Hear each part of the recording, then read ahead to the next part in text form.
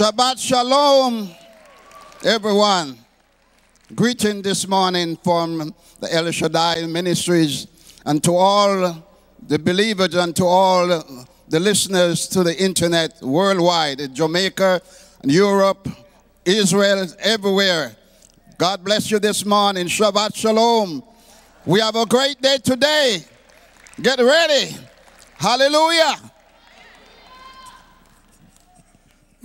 Heavenly Father, as we gather together on this Shabbat, it is such a blessing to be here in your presence, dear Lord. And we are so grateful for our pastor, Pastor Mark, who teaches us your Torah. And we ask you to continually anoint him and bless him, Lord. And we are so grateful for the people of this congregation. It is such a blessing to gather together on your Shabbat with like-minded people who love you and love your Torah. We are truly blessed, Lord. And I just want to lift up the land of Israel and just pray for the leadership in Israel. As you look at Israel and you see all the chaos and all the turmoil as the nations are just in turmoil and going against Israel. And I pray that you will give the leadership the knowledge and the wisdom to make the right decision and stand strong. And I pray for the land, for the United States, that we stand strong with Israel in these difficult times as one nation. In the name of Yeshua HaMashiach, amen. It's absolutely great to have Pastor Mark back. Hopefully he brought his voice with him. He was kind of struggling a little bit last week, but Pastor Mark, it's all yours. What a beautiful Shabbat. It's a little chilly this morning, wasn't it? But I tell you what, it's warm in here. This is kind of an exciting Torah portion. Believe it or not, it is one of my favorites. And many of you are familiar with this, the story here. In Genesis 28, verse 10 is where the Torah portion begins. And it talks about how Jacob went out from Beersheba and he went toward Haran. Well, let's go ahead and put our first clip up. Here's the name of our Torah portion. Anyone know what that says? Okay. Vayetze. Now, you might wonder, when you see this, you think of like dark clouds, ominous, the sun is setting. Well, look at the very next verse in Genesis 28:11. It says how Jacob lighted upon a certain place, not just any place. This is what's so significant. There's little hints that you're going to find in the text. But here he came upon a certain place, and he tarried there all night because the sun was set. So here it is. Jacob's descent. He's leaving the land of promise. Remember, Esau's out to kill him, and he's on the run. How many of you sometimes have felt like you were on the run from situations, and you didn't know where you were headed? It's dark, it's gloomy, and here he is leaving the promised land. And so the Torah, I believe, has it like this because they want to communicate Jacob leaving the promised land is symbolic of spiritual darkness. He's leaving it. It's a time of spiritual darkness. Well, what's interesting is in next week's Torah portion, he's coming back to the promised land. And look at verse Genesis 32 of 31 of next week's Torah portion. What do we find? And he passed over Penuel, and what? The sun rose upon him, and he halted upon his thigh. So here we see the sun is setting as he's leaving the promised land. And now he's coming back after wrestling with the angel next week, and the sun is rising. Everything is great. He's re-entering the promised land. All right, so I wanted to show you here what we have. Now, this is Abraham's journey in particular, not necessarily Jacob's, but here's the Ur of Chaldees and how Abraham went up through Babylon, through Nineveh, over here to Haran. If you remember, Abraham had two brothers, Nahor and Haran. Haran died in the Ur of the Chaldees. And what happens, he ends up settling in Haran for a little while. And you'll notice this word I have underlined here, Padanaram. Okay, this area is Padanaram. And Jacob is down here where this other underline is in Beersheba. And so Jacob is on the run, and he's going to go up to this area to find one of Abraham's relatives that he could marry. What I want to point out here is here's north, here's south. This is east, this is west. So even though this is northeast, I want you to consider all of this as east, going this way. Is everyone following me? Heading east. Well, in Genesis 3:24, something I want to point out, do you remember when Adam and Eve had sinned? It says how God had drove out the man, and he placed at the east of the Garden of Eden cherubims, a flaming sword which turned every way to keep the way of the tree of life. Now, if you go back to this map here, and if you want to disagree with me, that's fine. But I really believe the Garden of Eden, I believe was here, not over here in this area. I believe the Garden of Eden was here, and I believe that the angels were put on guard, and everyone left the Garden of Eden, the promised land initially, and went east. They were expelled to the east. And if you'll notice in Genesis 4:16, after Cain killed Abel, what does it say? He went out from the presence of the Lord. He dwelt in the land of Nod on the east of Eden. So wherever you see rejection, they always end up going where? East. What do we see in Genesis 24, verse 4 through 6? Here it says, you shall go to my country and to my kindred and take a wife unto my son Isaac. Okay, do you remember Isaac and Abraham told Eliezer, I want you to go find a wife for my son Isaac. I do not want my son Isaac leaving the promised land. He is not to leave the promised land. You leave the promised land, you get him a wife, and you bring her back here. It says, the servants said to him, peradventure, what if the woman is not willing to follow me to this land? Must I need bring your son again to the land from whence you came? And Abraham said to him, beware that you bring not my son there again. In other words, Abraham, concerning Isaac, said to Eliezer, he is not going east. He is staying over here. So what do we find in Genesis 25, 5 through 6? If you remember, Keturah, after Sarah died, Abraham also marries Keturah, has several kids. And what does it say? Abraham gave all that he had to his son Isaac. But to the sons of the concubines which Abraham had, Abraham did give him gifts, and he sent them away from Isaac his son while he yet lived. And where did they go? Eastward, to the east country. So again, even though they were loved, they weren't the promised ones. And so where did they have to go? East. So Keturah and the kids were blessed, but they were sent away. Now, don't you think they felt rejected a little bit? The whole Bible, we can look at this a little bit more, is a lot of it is about being rejected. So Isaac, he's the inheritor of the promised land. He stays. He even stays when it comes to getting a wife with Eliezer, going to Padan Aram to find one. Okay, so what do we see now in Genesis 28, verse 1 and 2, just before our Torah portion begins here in verse 10, so we can get the setting. It says, Isaac called Jacob, and he blessed him, and he charged him and said to him, I don't want you to take a wife of the daughters of Canaan. Arise and go to Padan Aram. And Genesis 29:1, it says, Jacob went on his journey and came to the land of the people of the east. Now think about this. Esau, he gets to stay in a promised land. So despite his father blessing, Jacob may have had ample reason to doubt his father really meant it. First of all, only the day before, his father had really planned to give the primary blessing to his older brother Esau all along. Secondly, Jacob's parents had just sent him away from Israel to the east. And Esau's the one that's staying. So, he probably had a few rejection issues himself, not only from,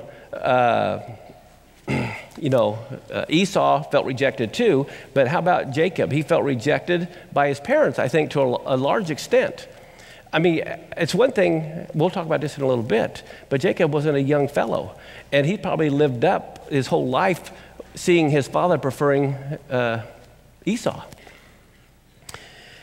So what I want to do here, let's take a look. For all or any of these reasons, it's easy to understand why Jacob may have needed some divine reassurance before embarking on his journey to Padan Aram. So let's step back and with Jacob, kind of remember the times when God appeared to Grandpa Abraham and Daddy Isaac.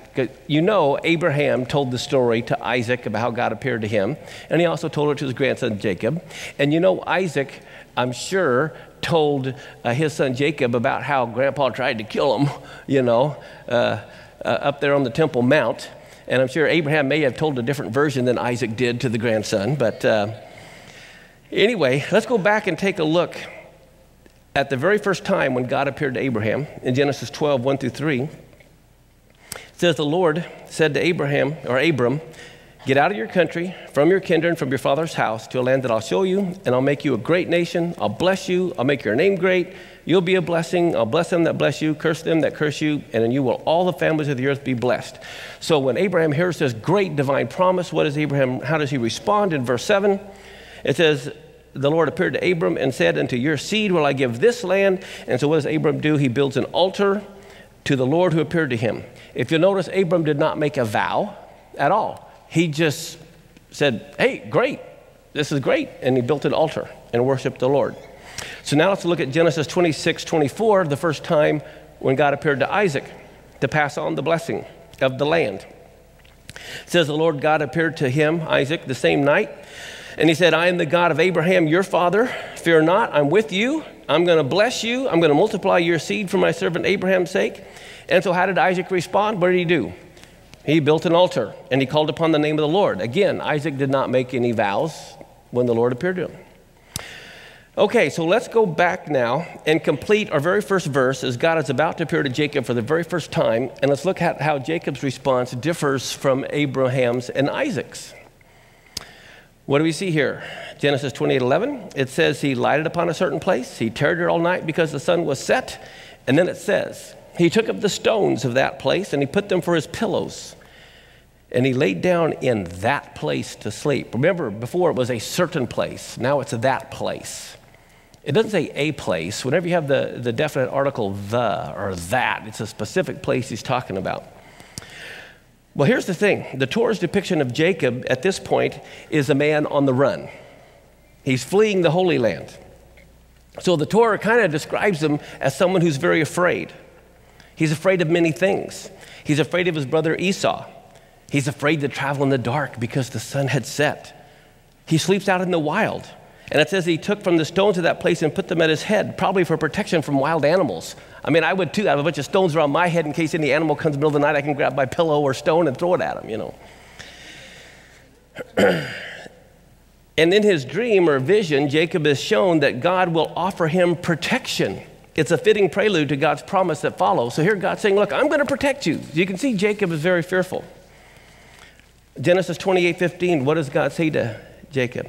He says, behold, I am with you. I'm going to protect you wherever you go.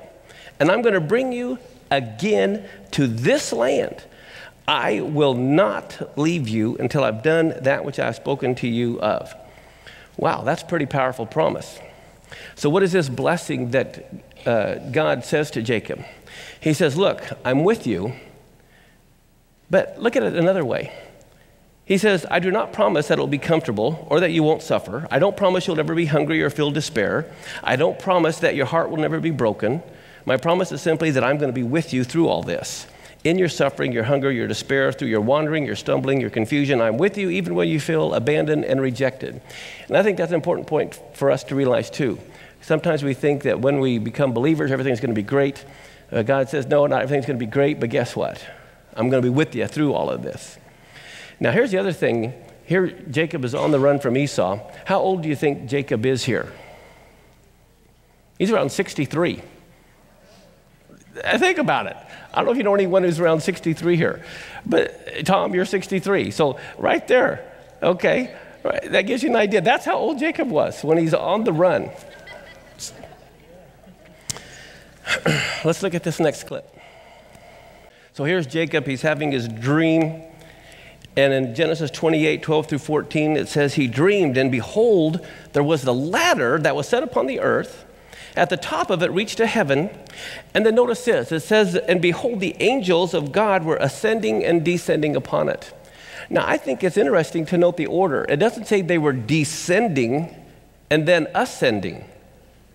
They begin with ascending, and then they're descending.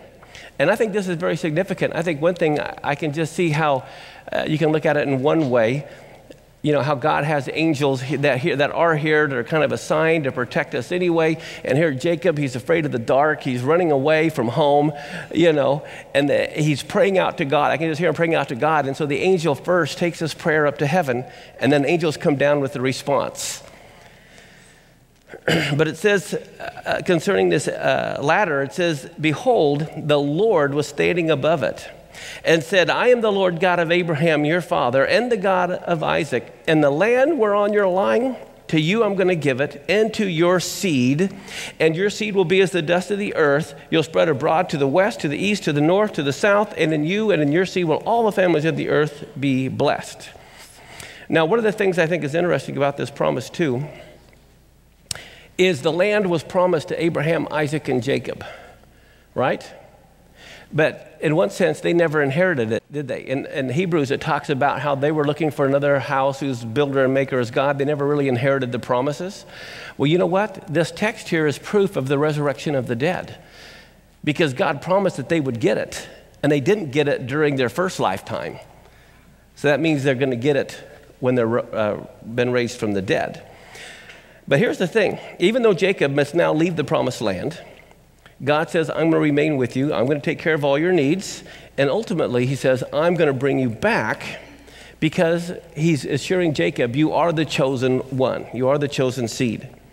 And so God's now appearing for the first time to Jacob, promising him what sounds like the very same thing he promised to Abraham and to Isaac, doesn't it?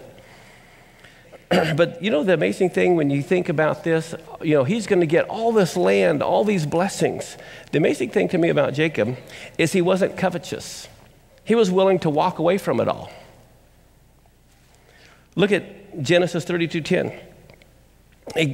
Look at Jacob. He says, I'm less than nothing in comparison with all your mercies and your faith to me, your servant.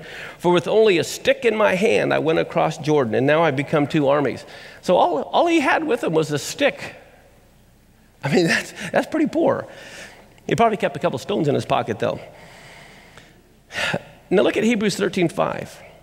It says, let your conduct be without covetousness. Be content with such things as you have. For he himself has said, I will never leave you nor forsake you. This is referring directly back to the Torah. When God is speaking to Abraham, when God is speaking to Isaac, when God is speaking to Jacob, he's saying, I'm never going to leave you, I'm never going to forsake you, right? Now, as believers, how many of us like to claim that verse? We all do, okay? But here's the thing, we can't steal, we got to give it back. This definitely applies to Israel. So how can the church believe in a replacement theology that teaches God has replaced Israel? If you really believe that he will never leave you nor forsake you, then you have to believe he'll never leave or forsake Israel as well. In Deuteronomy 31:8, it says, and the Lord, he it is that goes before you. He will be with you. He will not fail you. He will not forsake you. Fear not, nor be dismayed. He's speaking to Israel here in the Torah. So if we really believe he'll never leave us or forsake us, we have to believe he never will leave or forsake Israel as well. Nonetheless, Jacob's reaction to God differs drastically from that of his predecessors. He doesn't build an altar at all. And he makes a vow, which they never did make. But in Genesis 28:16 and 17, let's look at what it says. It says, Jacob, he woke out of his sleep, and he said, surely the Lord is in this place. And I didn't know it. And he was afraid, and he said, how dreadful is this place? This is none other but the house of God, and this is the gate of heaven. Let's go on and look at verse 20 and 22. What did Jacob do now? Now he vows a vow. And he said, okay, God, if you're going to be with me, and you're going to keep me in the way that I go, and you give me bread to eat, raiment to put on, so that I come again to my father's house in peace, then shall the Lord be my God. Now that, first off, isn't that kind of fascinating? Does he believe God or not? Is he saying, okay, God, if you do this, then I'll do this? Abraham just believed him and said, great. Isaac just believed him and said, great. And Jacob says, okay, if this is all true and you do bring me back, then I will do this. Verse 28-22 goes on to say, and this stone, which I have set for a pillar, shall be God's house, and of all that you shall give me, I will surely give the 10th unto you. See, Abraham never offered that. Isaac never offered that, and Jacob does. Now, when he says this stone will be for a pillar, he means it'll be the cornerstone. It'll be the cornerstone of a house for God. And then in Genesis 22:4, I want to go back for a minute, because I kept referring to Jacob calling this place a certain place, and it's a place for the house of God. In Genesis 22:4, when Abraham is going to sacrifice Isaac, we find on the third day, Abraham lifted up his eyes and he saw the place afar off. In Deuteronomy 16:6, it talks about this place. He says, but at the place which the Lord your God will choose to place his name, and that's where you'll sacrifice the Passover at even. Deuteronomy 16:16. 3 times a year, so all your males appear before the Lord your God in the place. So where is the place? Jerusalem. This is why the sages say the ladder that went from earth to heaven was on Mount Moriah. That is Bethel. That is the house of God, and that's where the house of God was built. The place. The Torah does not directly indicate where the place was in Jacob's dream. It must be referring to the place mentioned in an earlier narrative where Mount Moriah, this is where Grandpa Abraham had bound Daddy Isaac to the altar. Can you imagine? I wonder if Jacob had ever gone to the place where Abraham had offered up Isaac. Maybe he was afraid. But here, the reason Jacob would now experience a prophetic vision that would promise him divine protection in the land of Israel was due in part to the great sacrifice his grandfather Abraham and his father Isaac had made at this very spot many years earlier. Now here's what's fascinating. There are no gender-neutral pronouns in biblical Hebrew, okay? There's no it. It's him or her. And because of that, there's a midrash that says the angels of God were ascending and descending. In our Bibles, it says upon it, but one of the levels of interpretation, they were descending upon him. It was Jacob they were ascending and descending upon. Well, Jacob becomes the ladder. Well, what's fascinating about that is when you go to the Gospels of John, chapter 1, verse 51, here Yeshua speaks, and he says, verily, verily, I say to you, hereafter you shall see heaven open and the angels of God doing what? Ascending and descending upon who? The Son of Man. So we find in one sense the rabbis were right. In one sense it was referring to a him, but the him was Yeshua. It could also, where it says upon the Son of Man, this also could be rendered as because of the Son of Man. But can you imagine when Yeshua said that, they're immediately going to be thinking of who? Jacob's dream. When he said that, they immediately made the tie back to that dream. Well, look at Proverbs chapter 30 and verse 4. Who has ascended up into heaven or descended? Note the order again of the words. It's not descended and ascended, but ascended and descended. Who gathered the wind in his fists? Who's bound the waters in a garment? Who's established all the ends of the earth? What is his name and what is his son's name? Very significant verse.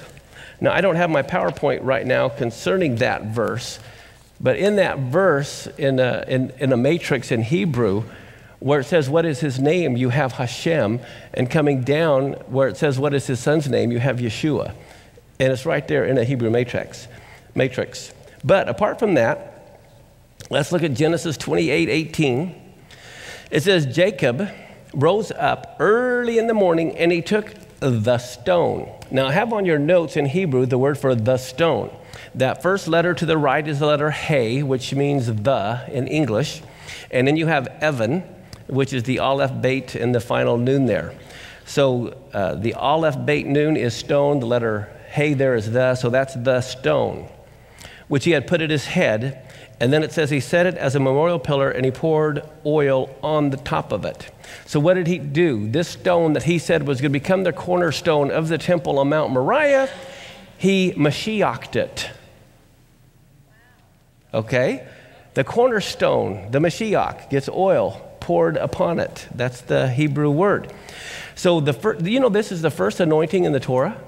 The very first anointing, if you look at anything being anointed, because this is 500 years before Moses anointing the priesthood, this is your very first anointing, is Jacob anointing the cornerstone. And the Messiah or Mashiach, which the word anoint also comes from.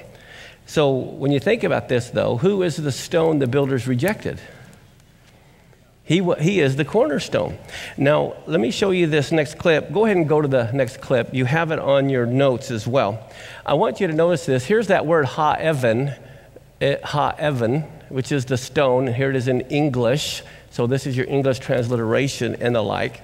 But the thing that's amazing to me, here's this word that's untranslated. The stone that he anoints is the Aleph Tav Evan. And Aleph Tav refers to Yeshua, the beginning and the end, the Alpha and Omega. So this isn't just any stone that gets anointed. It's the Aleph Tav stone, referring directly to Yeshua. I think that's quite fascinating. Let me ask you something. Does time fly when you're having fun? I mean, some people think, my goodness, we've been here for 2 hours and it seemed like a second, you know. But what happens to time when you're at work, you're hard at work, and what happens? It's like, this is taking forever. You know, one would think time crawls at a snail's pace. But what happens when you're anticipating some event with great excitement and you're constantly counting the days and watching the clock? It takes forever. Let's go ahead and put up this next clip of here's a clock watcher. They're watching the clock. And what happens when you watch the clock? Time tends to do what? Slows down, especially when you're anticipating some exciting event. We're going to grandma's, you know, or we're going on vacation, or you're going to be out of school. You're in grade school or high school. I remember I used to think it was an eternity till I was going to graduate from high school when I was in 6th grade, you know. It's going to take forever.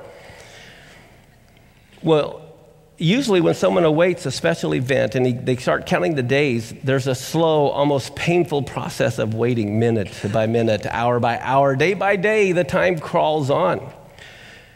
So let me ask you this. How long did Jacob have to work for Rachel?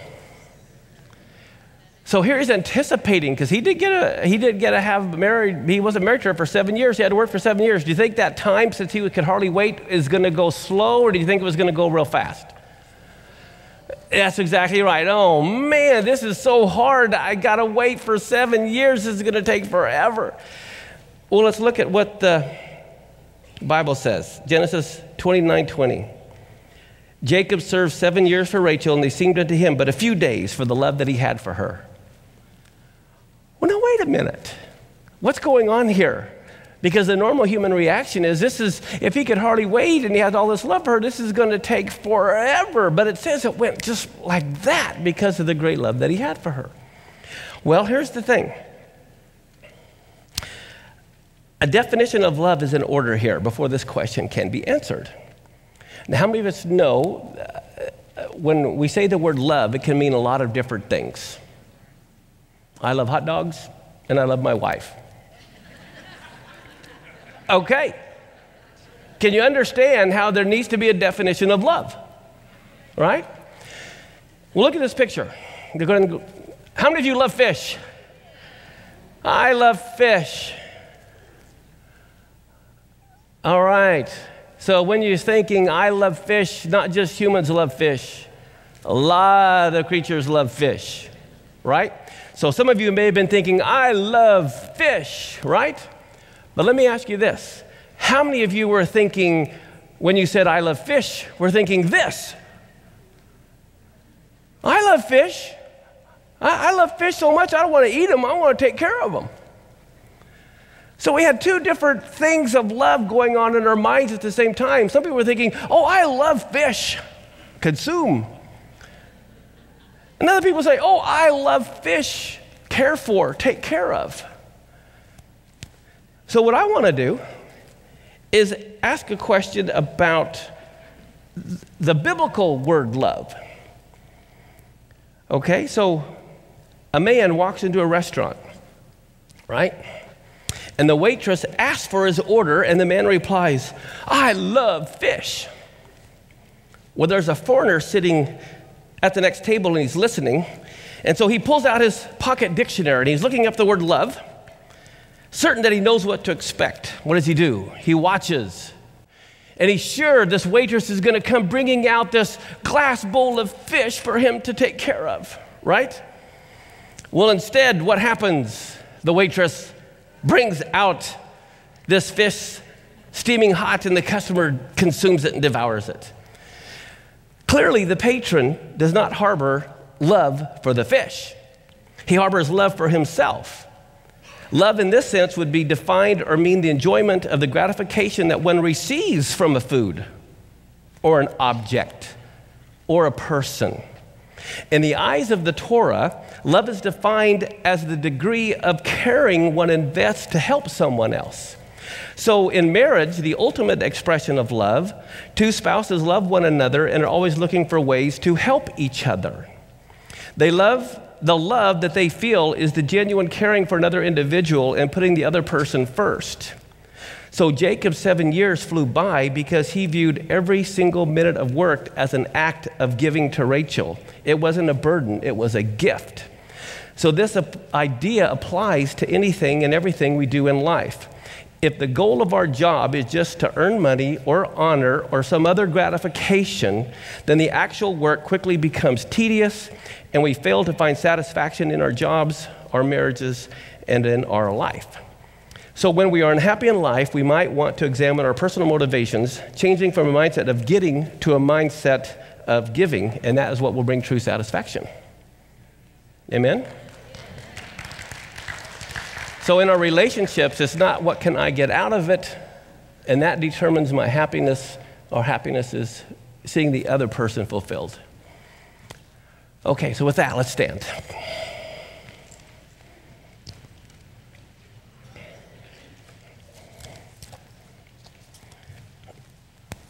And let's pray. Avinu Malkeinu, our Father, our King, we just thank you so much for everything you're doing in our life. And even as the season of Hanukkah is approaching, Father, I pray that you would work in each and every person here, both to will and to do of your good pleasure. We want to be in relationship with you, not just because we are so pleased with how you meet our needs. We want to be in relationship with you just because we love you and we want to do everything we can for you. Father, we love you even when sometimes it feels like you're not with us. Sometimes in our lives, we feel like you're not there, but we know you're there, and we know you love us. And Father, I just pray each one of our relationships with you also wouldn't just be based on because you meet our needs. It's easy to love someone who's meeting our needs, but Father, we love you more than that. We love you regardless, and I just pray you would work in every one of our lives, that we would have that attitude of just selfless love toward you as well. And Father, I just pray too that you would bless any tithes or offerings that are coming in, Father, because they're coming in to bless you. It's not so you'll bless us, even though we know you bless us because we give. Father, we just want to bless you. And we thank you for allowing us to participate in taking your Torah to the nations. Together, blessed are you, Lord our God, creator and king of the universe. You have blessed us with your Torah of truth. You have blessed us with the whole counsel of your living word by the power of your Holy Spirit through the completed work of Messiah Yeshua. You alone have planted among us life eternal. Blessed are you, Lord our God. Amen. Take a break. Welcome back to service. Hello. How's everyone doing this morning? We're enjoying the teaching so far this morning, and as we find our seats, we're going to have Steve Arnold here, who is Jewish, to read a prayer that is often prayed before the Torah, right? Before the reading of the Torah. He's going to read from the Siddur, a prayer that's often read in conjunction with studying the Torah. So, Steve. Ein kamocha v'Elohim Adonai v'yein chamasecha. Malchusecha malchus kol olamim u'memshalcha b'chol dor v'dor. Adonai melech, Adonai molach, Adonai yimloch li'olam voed.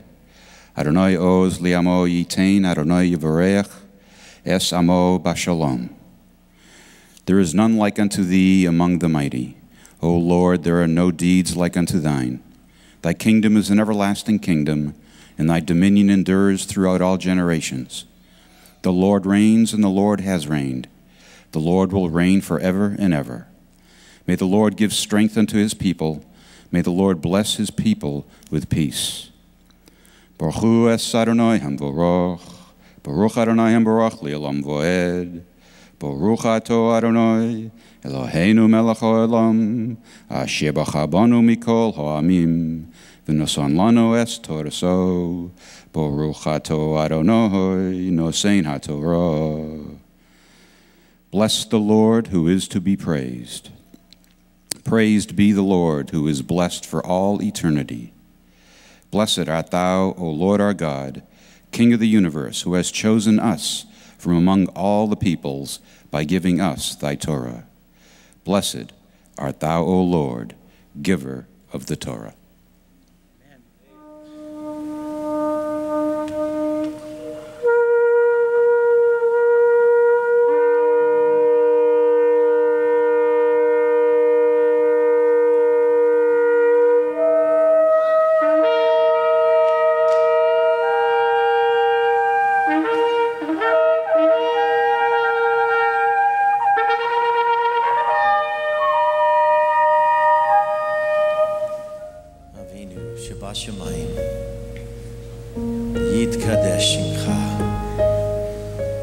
Lord God Almighty,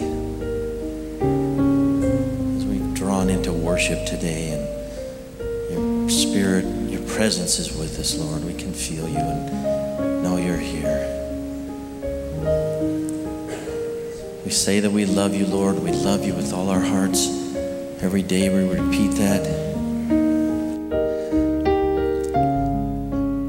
And yet, do we show you? Do we give back to you? Do we bless you, Lord, with our lives and with the things we do? And oh God, I can't help but think of so much of the people that call on the name of your Son, Yeshua, all over this world, Lord.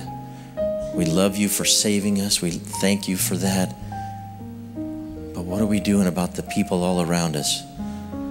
We should be standing in the gap for your people, Israel, all over the world, Lord, those in the land and those out.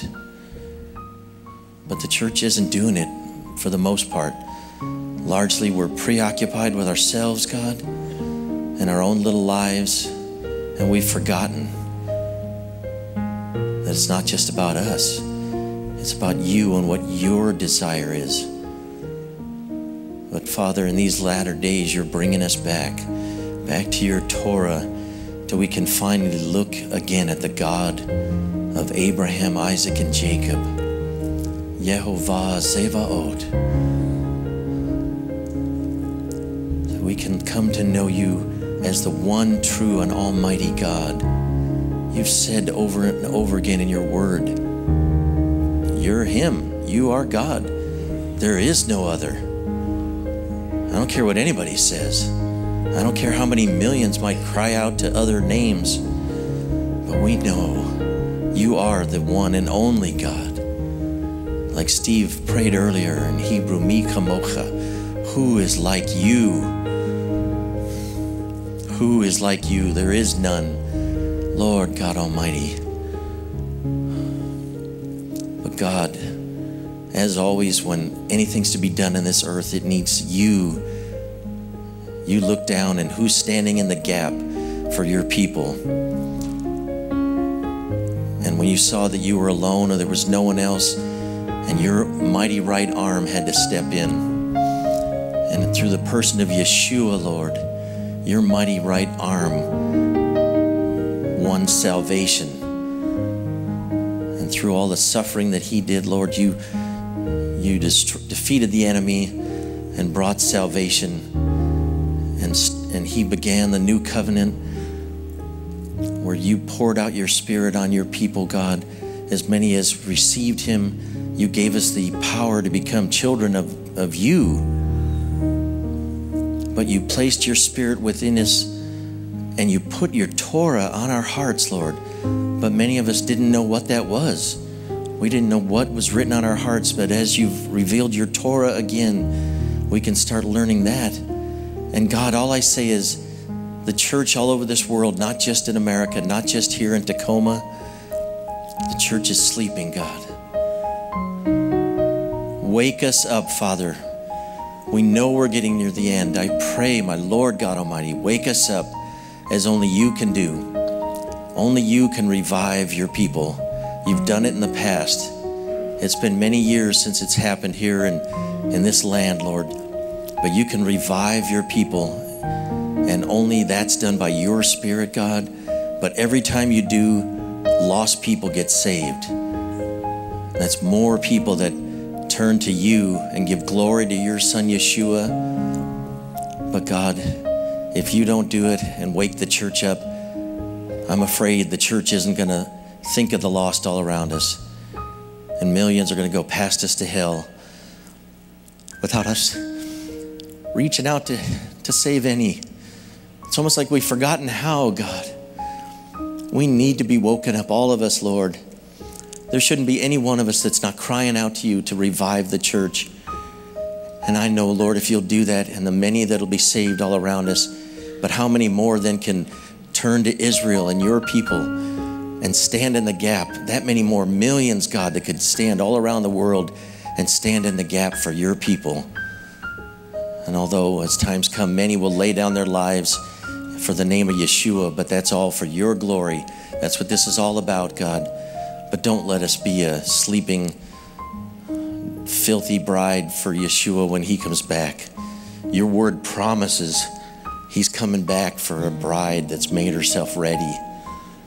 Lord God, only you can prepare us because we don't seem to know how. Make us ready, Lord, and let the numbers be millions. Yeshua is worthy, as we've been singing all this morning. He alone is worthy, all honor and glory and praise. And we know he in turns gives it all back to you, Father. Just thank you and praise you for your holy Son, Yeshua. And just ask all these things in his mighty name. Amen.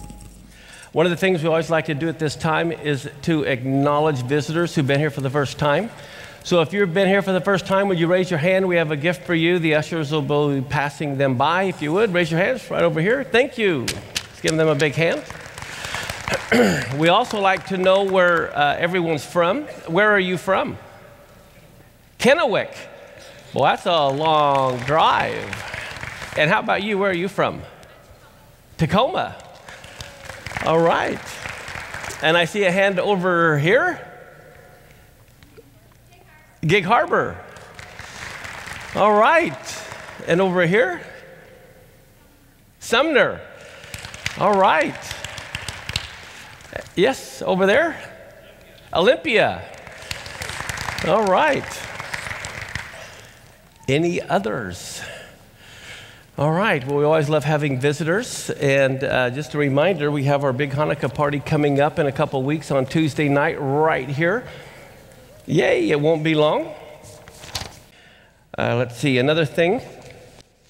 Sarah Sanders, stand up, say hi to everybody. Believe it or not, she has her own CD finally coming out. That's right. And hopefully we'll even have it here in time for Hanukkah. So it won't be long. All right, let's see. One of the other things I always like to do is I kind of change things around a little bit. Rather than trivia questions, what I've been doing is taking questions from all over the world. Monday nights, we're spending more time going over questions and answers, but you'd be surprised at some of the questions people have. So I have the list here of several questions that came in, and I'll try to find one in particular for this afternoon, and then we'll go into the lesson. And Monday night, I'll try to answer some of the rest of the questions. But here's, let's see, what's a good one for today? Wow, we get emails from every possible denomination and from all over the world. Okay, here's one, and I don't know if how many of you have your Bibles, and I don't know what translations you have. You all may have something different. Oh, that kind of reminds me of another question. But anyway, this one says this, in Luke chapter 6, verse 1. They had a question about this verse. Now, depending if you have King James Version or the Young's Literal Translation, it's going to be something a little bit different. In the Young's Literal Translation, it talks about the second first Sabbath. You ever heard of that? What do you mean by the second first Sabbath? And so that's what we wanted to know, does someone have a King James handy on the front row? I can just kind of go to, yeah, here we go. Okay, here's how it says it in Luke 6:1 in the King James. It says here, and it came to pass on the second Sabbath after the first. Now you might think, well, that must be the second Sabbath of the month. It's the second Sabbath after the first. Now, in the Young's Literal Translation, see, he has 4 different translations here. They're all different. But in the literal translation, it talks about the second first Sabbath. Now that puts a whole other light on it. What can that possibly mean? How can you have the second first Sabbath? Well, what is that? Well, what that does, it's really putting a time place marker on that. Remember, if on the feast days, in particular, the three feasts when everyone would come to the temple at Passover, Pentecost, and Sukkot, you might have the Feast of Unleavened Bread might fall on a Thursday, and that's a Sabbath. And so here what's talking about the second first Sabbath is talking about one of those weeks where you have a Sabbath on like Wednesday or Thursday, and then the Shabbat would be the second first Sabbath. You following me? So what that's telling you is one of the festivals. Now here's another one. I'm going to bring this one up just because it fit in with this. I'll answer half of the verse Monday night, but here's the other half. He says, I was wondering why your personal preferences of Bibles, like in my notes here, is the King James Version since you use it in the teaching notes. You have made it clear there are so many biases, mistranslations, omissions, and so on in the King James Version. So I can't help wonder why it's still your Bible that you use in teachings. I understand you don't want to promote just one Bible, but encourage us to consult many sources in our study, but many of us have put aside our King James Version Bibles, which tend to perpetuate our old replacement theology thinking and tends to obscure the true meaning and between the archaic language and the biased translation. Okay, now that's a very fair question. Now, first off, I don't know if you guys realized how many pages of notes you have. Can you imagine how long it would take if I sat and typed all those words? I have a program where I can cut and paste. Okay, and now my software has several different translations. Typically, the reason why I use King James to cut and paste is, for one thing, there's no copyright on King James. I don't have to worry about copyright issues. Okay, so that's part of it. The other thing is, it's easy to cut and paste when you have it on your computer. If I don't have it on the computer, then it's harder to cut and paste. You have to type every single letter. So the King James Version, it's okay. I mean, I have King James, New King James, Modern King James, as well as a dozen other versions on my computer. The ones that I really like, I don't have on my computer that I can cut and paste. That's part of the problem. And then the other problem is just the fact that a lot of these are copyrighted. Can you believe that? So anyway, so that's the reason why. It's not that I necessarily prefer that translation over other translations. Now, one other thing I want to read to you. Here is an email I got from Holland. And he says, greetings in the mighty name of our Lord. I'm so glad to be a part of your ministry from a distance. I've been trying to get in touch with some Messianic Jewish congregations here in Holland, but I can't find any. And he says, all of these have something to do with what I've been going through during my brain surgery. He says, Hashem has given me a renewed love for the Jewish people and the land of Israel. I used to pray for God's firstborn of the people already, but after a supernatural encounter at the recovery room, right after my operation, God gave me a passion for his people, which I've never had before. Then he says this, God revealed his desire for me to study the Bible and his Torah from a Jewish perspective. I was led to study the Jewish culture from their feasts, and actually I know it's the Lord's feasts, their calendar, actually I know it's God's calendar, to their wedding ceremony, etc., even to study the Hebrew language. However, I needed confirmations to what I've received since I've always been taught differently. I came from the full gospel Pentecostal denomination. And he says how he prayed for God's guidance Since then, I've been surfing the web for teachings from that kind of perspective, even going to Orthodox Jewish sites, and I've seen many Messianic Jewish sites, but somehow nothing clicked. I was led to your ministry site. I listened to the videos posted and read the articles and resources I found on your site, and there was a quickening in my heart, and it clicked. All of what I've received was confirmed, and God has since then been revealing more truths to me through your ministry. Isn't that cool? He says, truths that I will probably never learn from a Gentile Christian pastor, nor from anyone from our church, or any church for that matter. I can remember before I was led to your site that I wrote an article for our church regarding the prophetic significance of the Jewish feasts. It was turned down because they are too far-fetched for the members to understand. And the pastor is not certain whether it is biblically sound or not. He said, so I let the matter rest. It's probably not yet the time. A few months later, I accidentally stumbled, I know it was God-led, on your ministry site and read your lessons on the feasts. It confirmed what I've received from Hashem. He says, I want to help my church to understand the importance of the Torah, and as you always say, to bring Torah to the nations. He says, this is the desire for my church. I just don't know where and how to begin. And besides, I'm not in the position to even suggest this. My church is pro-Israel. And although we don't get a lot of teaching like yours, they do have pastors, Gentile Christians, who come from time to time to give insights on Israel, Jewish matters, and prophecies regarding the land. However, the teachings are milk for me. The teachings are from a Gentile Christian perspective, which I already know.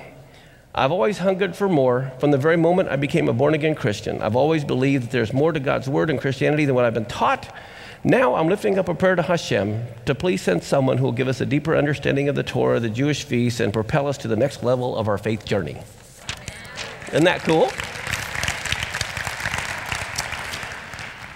So anyway, that was from Holland. But it's exciting just to see what's going on all over the world. And that, for me, that's what's exciting, is to see what God is doing. Sometimes we think we're all alone, and we really found this so true on our trip to Israel. People that have been following our site, like this person from Holland. We had people from South Africa and Germany and Canada. They join us, and they feel so connected with us and connected with you guys. And so I just really want to thank you guys. It's you guys that make everyone around the world feel connected, so thank you. Okay, so now we're going to take another look at our Torah portion. I think everyone has, one time in their life, read the story of Jacob and Esau. But the other thing is, how about Leah and Rachel? I mean, they were sisters, and what turmoil. So what I want to do now is take a look at a great lesson that can be learned from how Leah deals with the searing hurt of rejection and the seed sown by that rejection upon the next generation. Think about, we looked at the rejection that Esau felt a little bit, that Jacob felt, and now, can you imagine Leah? Do you think she felt a little bit rejected? How about a lot rejected? Well, the Bible kind of describes the suffering in silence of Leah. In Genesis chapter 29, let's look at verse 29 through 32.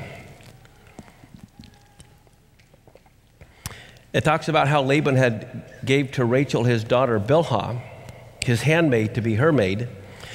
And it says, he went in also unto Rachel, and he loved also Rachel more than Leah, and served with him yet 7 other years. And when the Lord saw that Leah was hated, he opened her womb, but Rachel was barren. And Leah conceived and bare a son, and she called his name Reuben. For she said, surely the Lord has looked upon my affliction. Now therefore my husband will love me. Man, she is definitely someone who's married but looking for love from her husband. And it says, the Lord has looked upon my affliction. Well, in the Hebrew, it suggests that Leah did not wear her pain on her sleeves. Much the opposite. She only sobbed into her pillow at night, probably every night, that she was rejected in favor of the more beautiful Rachel. I don't know how many of you have ever heard of the Targum, which is the Aramaic translation, but it translates that verse where it says, upon my affliction, as this: since my shame has been revealed before God, but not before anyone else. So this image is also reinforced by this very next verse where, see, it's not like Leah went around complaining, being bitter, Loshan Hara, my husband doesn't love me, he loves her more. She didn't wear all that hurt and all that pain out in the open. Look at verse 33 of Genesis 29. It says, she conceived again and bare a son, and said, because the Lord has heard that I was hated, he's therefore given me this son also. And she called his name Simeon. It doesn't say because everyone else has heard that I was hated. It's not like she's been going around telling everyone, I'm hated, I'm hated. It says because the Lord has heard that I was hated. So in one sense, the world may see a radiantly smiling mother of two sons, but God, he hears the cries of hurt and rejection. And so the truth of her feelings are underscored by the fact that she and not her husband named these two kids. Think about it. It says she named them. It doesn't say that Jacob named them. It seems as though Jacob couldn't have cared less and say, we're not born to his beloved Rachel. So she is the one who's naming these two kids. But here's the other thing. What happens oftentimes when people feel rejected, it gets passed on to another generation. Let's look at the situation with Reuben. Reuben is truly his mother Leah's son. Matter of fact, in Genesis chapter 37, verse 20 through 22, it says, here they wanted to kill Joseph, and Reuben, as the oldest, steps in, even though Reuben, I'm sure, is upset because he's been rejected and over Joseph. Remember, all the other kids want to kill Joseph because he seems to be the favorite, just like Rachel was the favorite over Leah. But Reuben isn't the kind to, okay, well, I'm going to get all upset and let's go get him. What does he do? When they said, come now, therefore, let us slay him and cast him into some pit, and we will say some evil beast has devoured him, and we'll see what will become of his dreams. Reuben heard it. He delivered him out of their hands, and he said, let us not kill him. And Reuben said to them, don't shed blood. Cast him into this pit that's in the wilderness. Don't lay any hand upon him, that he might rid him out of their hands to deliver him to his father again. So here Reuben, you can see, has the attitude, even though I'm sure he's hurt, I'm sure he feels rejected by his father, that he's still going to take care of Joseph. Despite this, there are always disastrous results when a son feels rejected, especially when the rightful heir is pushed aside through no fault of his own. We have seen this in the previous generation, how Jacob himself stoops down to the level of deceiving his father and pretending to be Esau in order to feel, if only for a brief period of hours, the love and acceptance Esau always got from his father Isaac that Jacob never felt, because Isaac preferred Esau. And you can imagine the rejection Jacob was growing up with in life. And here, Reuben feels the same way. So let's take a look at Deuteronomy 21. We're going to jump into the Torah because I think this is so interesting that there are 3 quick stories in Deuteronomy 21 in quick succession that you can't help but think of the whole situation of Jacob and Reuben, which had happened like 300, 400 years earlier. In Deuteronomy chapter 21, let's look at verse 10 through 14. It talks about when you go to war against your enemies, and the Lord your God has delivered them into your hands, and you've taken them captive, and you see among the captives a beautiful woman, and you have a desire to her that you would have her to your wife, then you will bring her home to your house, and look at what has to be done. She has to shave her head, pare her nails, she shall put the raiment of her captivity from off of her, and shall remain in your house, and bewail her father and her mother for an entire month, and after that, then you shall go into her. So it goes back to what I was sharing the first half also.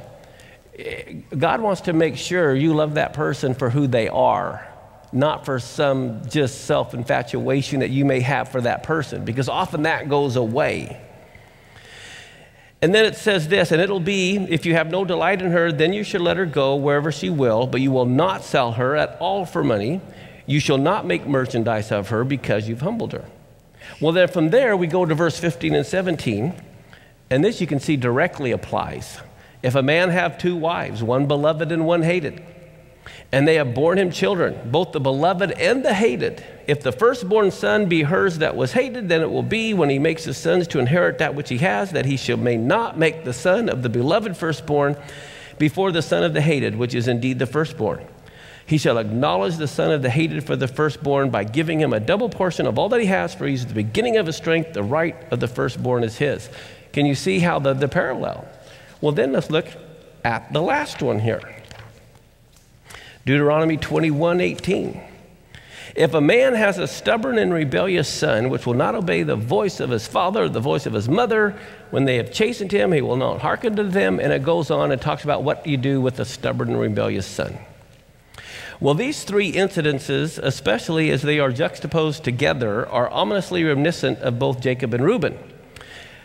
What do we see? Jacob, through no fault of his own, is duped by his scheming father-in-law into an inappropriate marriage with Leah, who he doesn't love much, just as a Gentile captive woman, through no fault of her own, could become a life partner for some Israelite. And oftentimes, the early infatuation often turns to hate.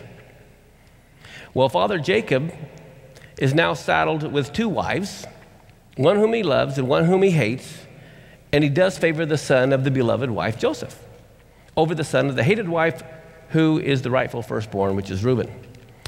Now, what do we see? We see Reuben does commit a stubborn and rebellious act, perhaps the result of being a rejected firstborn, where it talks about how Reuben went and slept with Bilhah, the secondary wife of his father. So you can see all of these three things, these stories being woven together, having been played out several hundred years earlier. Matter of fact, feelings of rejection are strewn all throughout the Bible. Cain felt rejected. Ishmael felt rejected. Esau felt rejected. But we also see Jacob felt rejected. Leah felt rejected. Reuben felt rejected. Joseph sure felt rejected. Who else? Who else felt really rejected that you can read about in the Bible? Okay, sure. Matter of fact, and let's look at 1 Samuel 8:7. Here the Lord says to Samuel, hearken to the voice of the people and all that they say unto you, for they've not rejected you, but they have rejected me. I think one of the biggest parties in the Bible who have been rejected is God himself by his own people. And so I think God has also strewn the whole story of the Bible with these stories of rejection, and he has made each one of us in our lives experience rejection so we can have an inkling of what it feels like when he has experienced this rejection. He says that they have rejected me, that I should not reign over them. And then let's go on to 1 Samuel 15:23. The king that is chosen, it says concerning Saul, Samuel is speaking to Saul, and it says, for rebellion is as the sin of witchcraft, and stubbornness is as iniquity and idolatry, because you've rejected the word of the Lord. He's also rejected you from being king. So Saul was rejected. But here we see not only did they reject God, they rejected his word. And what do we know about Isaiah chapter 53 and verse 3, the suffering servant? He is despised and what? He's rejected of men. He's a man of sorrows and acquainted with grief. As we hid it were our faces from him, he was despised and we esteemed him not. So I think it's quite fascinating how we can see this whole story of rejection woven through the Bible. In Hosea chapter 4:6, God says, my people are destroyed for lack of knowledge. Now, how many have heard that verse before? My people are destroyed for lack of knowledge. But what you have to do is look at these verses in context. It doesn't say or mean my people are destroyed because they don't understand the arts or music or science. What kind of knowledge do the people lack that they're being destroyed? Look at what it says. It says, because you've rejected knowledge, I'll also reject you, that you would no more be a priest to me, seeing you have forgotten the Torah of your God. I will forget your children. Wow. That is a very interesting verse.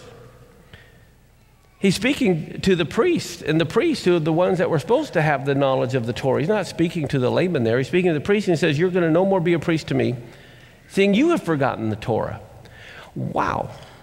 I mean, that's pretty heavy. I mean, I think all of us want our kids to be remembered before God. And so if we want our kids to remember before God, we need to remember the Torah. Now let's take a minute, though, and let's see how all of this connects to the Haftorah portion, which is in Hosea. We see in chapter 12, verse 12 and 13, it talks about Jacob fleeing into Syria. It says, and Israel served for a wife, and for a wife he kept sheep. And by a prophet the Lord brought Israel out of Egypt, and by a prophet he was preserved. So here we're seeing the importance of hearing from the word of the Lord. Now let's look at Jeremiah chapter 16, verse 14 and 15 here for a minute. This is talking about our day. This is a prophecy concerning the prophets here. Let's take a look and see what Jeremiah says. It says, therefore, behold, the days come, saith the Lord, that it will no more be said, the Lord lives, that brought up the children of Israel out of the land of Egypt. I think that is such a significant verse. How many of you are familiar with the story of the Exodus from Egypt? Everyone's familiar with the story of the Exodus from Egypt. I mean, they say it was, I don't know, like 3 million Jews all within a day are fleeing Egypt. You know, it takes over a week to get out of Egypt roughly, and they're across the Red Sea. But that was a pretty big story that happened about 3,500 years ago. I mean, here we're talking about it 3,500 years later about how all these 3 million Jews left Egypt, okay? But God is saying prophetically something's going to happen that's going to eclipse that. Do you catch that? Yes, there have been Jews aliyah going to Israel, especially over the last 50 years. But some event is going to happen where there is going to be a massive exodus of Jews from all over the world to Israel. And again, this is something I believe that's going to be massive and could be happening within a week and a half or a month. But let's look at this prophecy. It says, the Lord lives that brought up the children of Israel from the land of the north, the lands where he had driven them, and I will bring them again into their land, and I will give it to their fathers. Yes, there's been a trickle over the years, but it hasn't been to the point that it eclipses the Passover. So I believe something huge is yet to happen. But the main thing we need to see in the book of Hosea, God is speaking to Israel, and he's telling them to remember Jacob. Jacob had his share of struggles. And he says, remember that God is the one who's faithful, and God is the one who's going to deliver you. And then he also is basically saying, remember, your preservation is in obeying and returning to God through what the prophet says. And so we need to really realize how important that is. Now, one thing someone wanted me to mention that I'll go ahead and bring up now, how many of you, many of the people that went to Israel with us a couple of weeks ago, we were in Itamar, okay? And here is Itamar up on the hill, and this is where the Fogel family were murdered, right there on Itamar. And while we're standing there, we're literally looking just down the bottom of the hill, across up the next hill to the city of Awarta. And this is where the Arab family came from that murdered the Fogel family.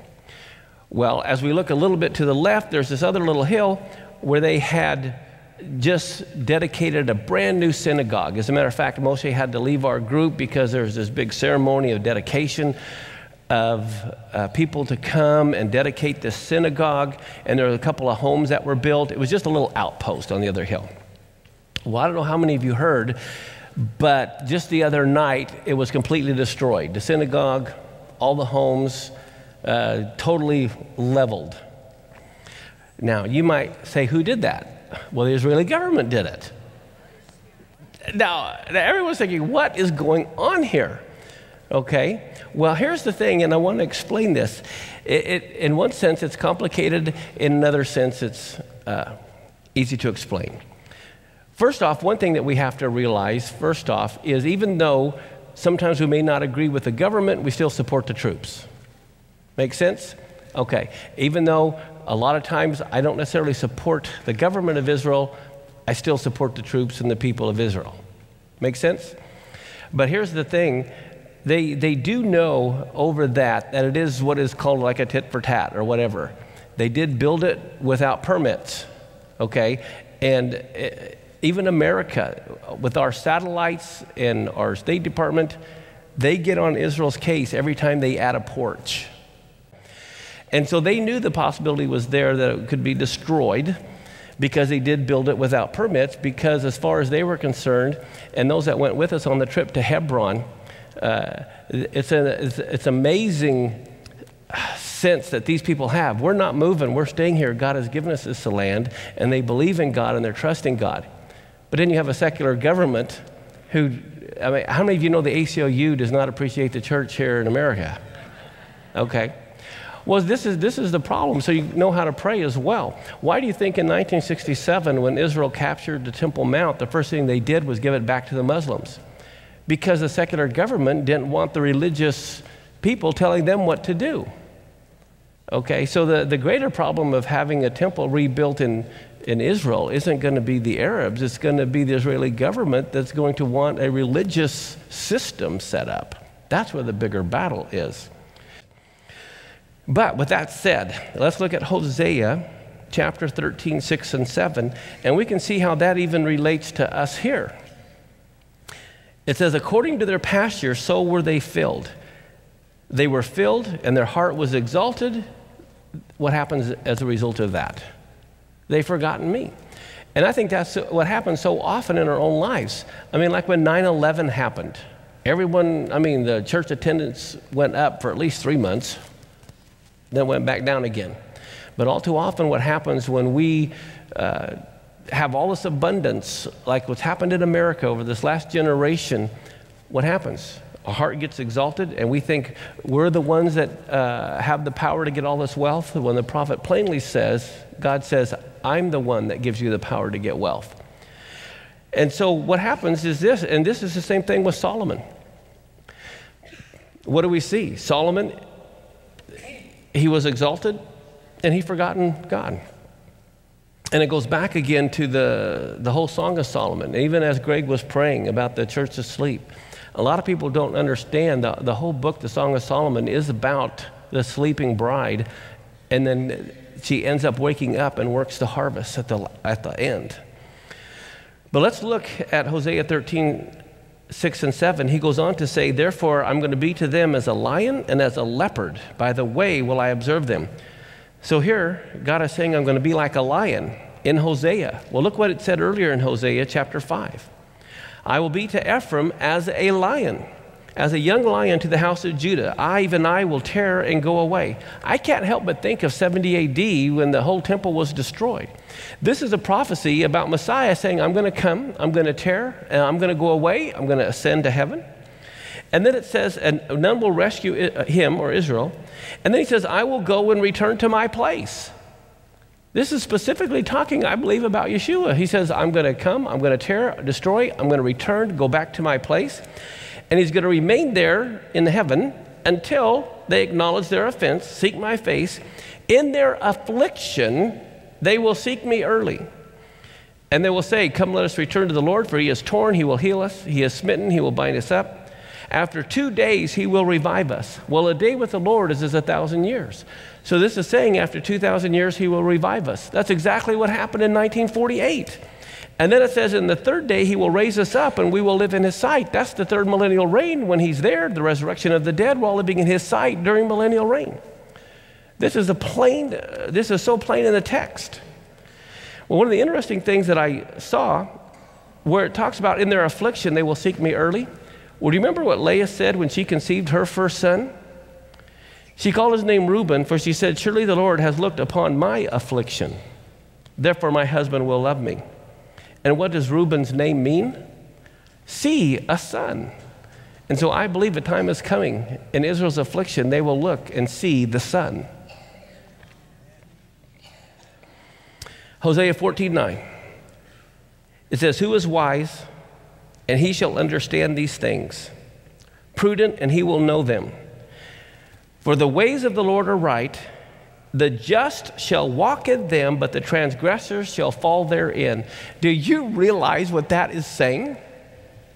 This is saying the ways of the Lord are just, right? But look what it says.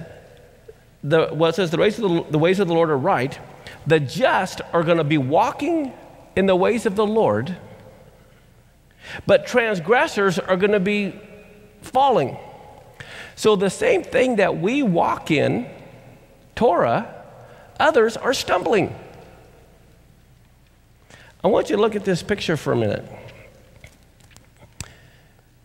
For Christians, the Torah is a stumbling stone. For the Jews, Yeshua is a stumbling stone.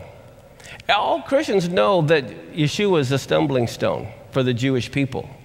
Well, I believe what this verse is saying right here concerning the ways of the Lord and the Torah, the just are going to be able to walk in Torah, but transgressors, they're going to fall. And I think a time is coming when both the veil is going to be removed over the Jews and the Christians, and they are going to realize it's the same stone. They're both stumbling over the same stone. Yeshua is the Torah. He is the living Torah.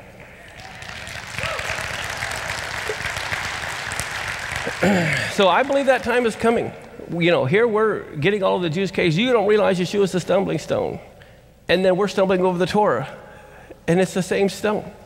So this is why I pray that all of the veil would be moved over everyone. Let's stand, and as the musicians come forward,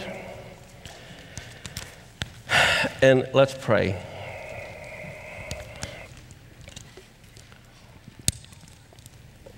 Avinu Malkeinu, our Father, our King, we pray you come.